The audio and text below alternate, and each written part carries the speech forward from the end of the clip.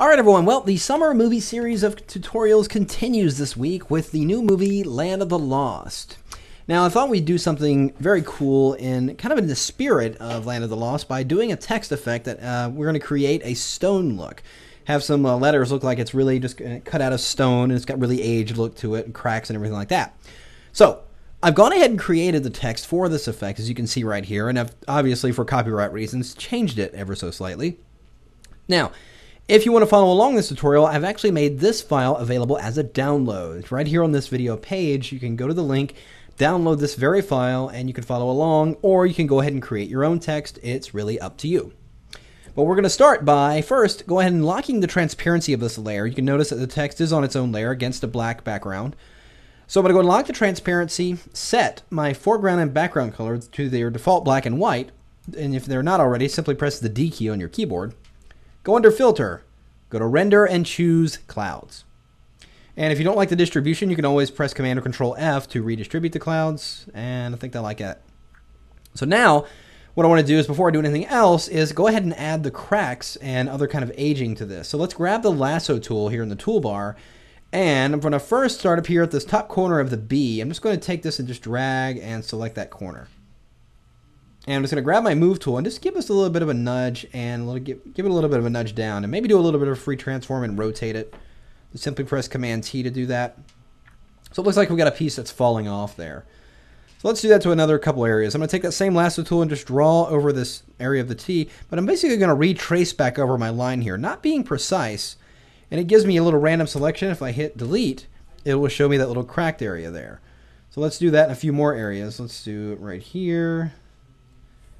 Just tracing back over. So you're drawing a selection and just basically tracing back over it. Let's don't do too many. Let's do one more right here.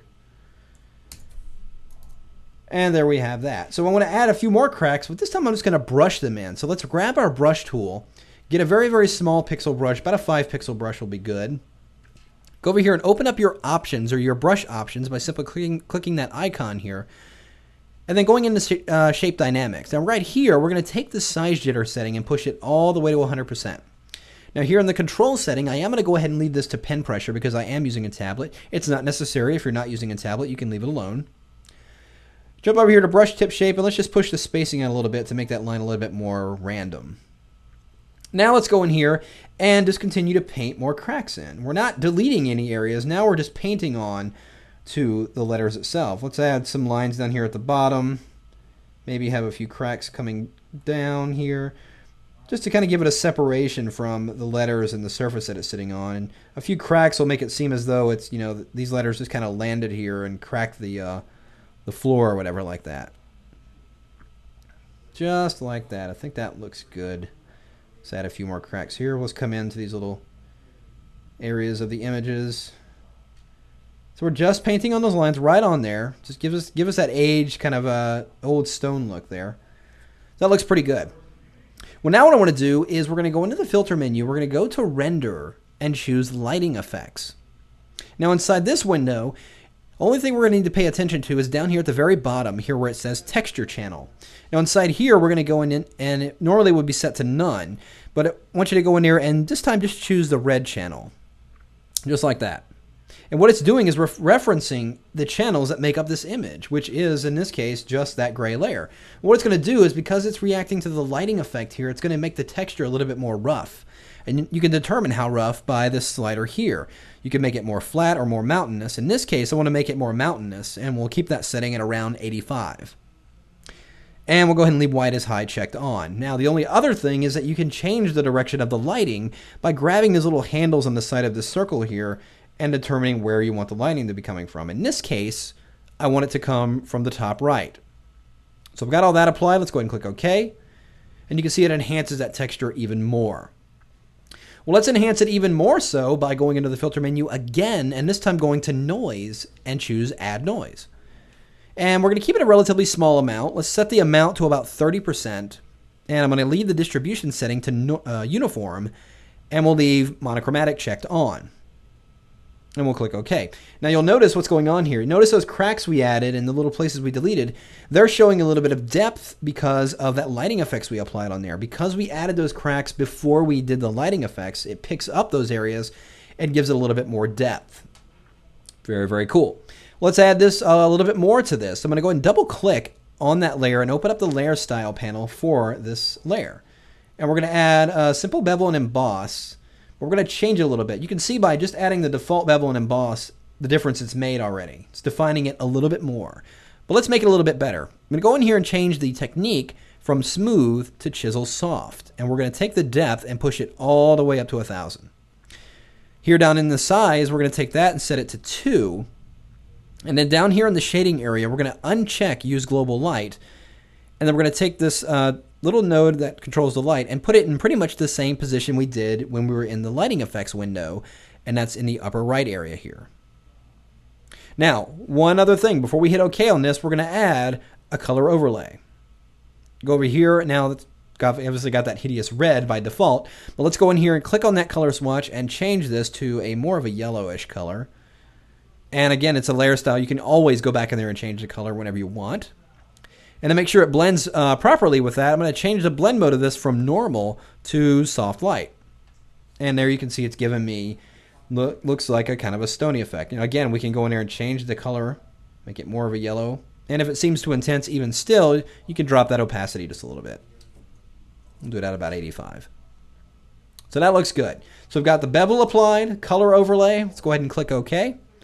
And there we have it. Now I want to zoom out of my window here, but I'm going to hold down my Option Command, that would be Alt Control, and hit my minus key, and it zooms out the window while keeping the overall frame in place, because I want to be able to see the outside working area here. Now before we do anything, let's go over here. On this layer, I'm going to press Command or Control T to invoke the free transform. Controller right click right on that, and we're going to choose Warp. That's not right. I use Warp too much. So I select it automatically. No. We're actually going to choose Skew here. And we're going to hold down the Option key, Alt on Windows. And I'm going to grab this side handle here and just push up. And it gives me that kind of a cool slant there on that lettering. We got a little bit of a gap down here, but that's no problem. We'll just take this and drag it down. And let's go ahead and scale this up as well, so it fills in the space a little bit better. There we have it. Well, now we're going to create a fake 3D look for this. Very, very cool. So what I want to do first is, of course, create a duplicate of this layer. So I'm going to press Command or Control J, and it's going to create a duplicate. We're going to select the bottom layer here. Now, with this outside work area visible, I'm going to bring up my rulers by pressing Command or Control R. And then when the rulers are visible, you can actually drag out guides, vertical and horizontal, from these rulers. I am going to drag out a horizontal guide to right about here on the document. Then we're going to take out a vertical guide and I'm going to put it right about here. What this is this point right here is going to be my vanishing point for when I create the 3D effect. So let's do that. With that back layer selected, we're going to go into here and press Command or Control T to start the free transform. And you're going to want to grab your center handle on this object, which is hard to see sometimes. Let's zoom in here so we can see. It's going to be right in the middle. If you drag your mouse over it, you can see the little icon changes right there. So we're going to grab that and push it right over here to where that little crosshair is, right there. So this object will be scaled based on that point and where it's positioned. Let's go up into the options bar here and lock the proportions. And then right in here, we're going to enter 94. You can see what it's done. It's scaled that duplicate back a little bit toward that center point there. Well, now let's do this. I'm going to go ahead and load this layer as a selection. We're going to hold down the Command key and click right on that layer, because when we create a number of repeats that we're about to do, with it selected, we'll keep it all on one layer. If it was unselected, it would create a new layer for every instance we create. Very important. So now, I'm going to press Option Command T to start the step and repeat. We're going to grab that center point once more again and then put it at that crosshair right here. Then go up in your options bar, again, lock that proportion, and then highlight the number, and we're going to enter 100.1. Press enter twice, and there it's gone and made the change. Now, I'm going to hold down Shift Option Command, that would be Shift Alt Control on Windows, and then we're going to press the letter T many times. And what it's going to do is kind of build that 3D look as it gets back to its original position. So we'll just press T a few times here, and we'll just press it a few more times, and it really starts to define the 3D look there. But it's important to keep those increments very small. We did the 100.1, and that was just enough to make it look just right. So there we have a little bit of a 3D action going on. Now, can't really tell what's going on here. We got to change something. So with that layer selected, we're going to bring up levels. I'm simply pressing Command or Control L.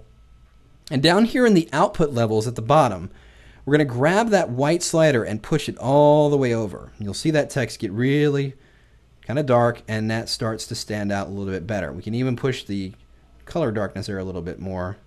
But now that text is really defined and has a really nice fake 3D look to it. Very, very cool.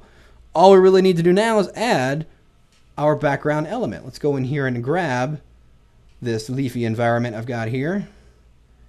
We'll throw that in the background right here at the bottom of the layers order. Press Command and Control T, and let's scale that up so it fits right in there. Just so it gives it a little bit more depth of field, let's throw a quick blur on that background. Let's go into Filter, Blur, Gaussian Blur. About a 5 pixel blur looks pretty good, I think. And there we have it. The Land, or rather the Band of the Lost, coming soon. Where actually Land of the Lost is actually now in theaters. So there you have it. Enjoy.